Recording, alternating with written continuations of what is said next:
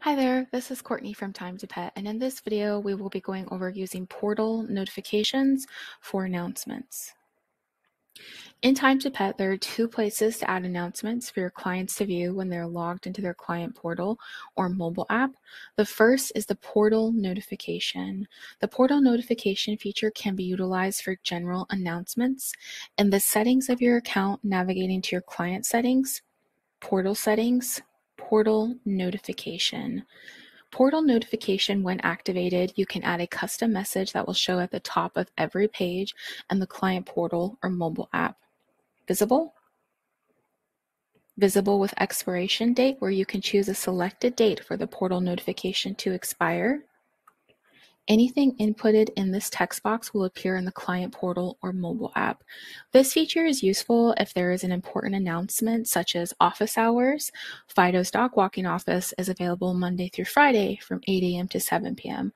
Or for holiday announcements, please submit all service requests for holiday visits by 5 p.m. on December 15th. Or for any business closure announcements, we will be closed on MLK Day.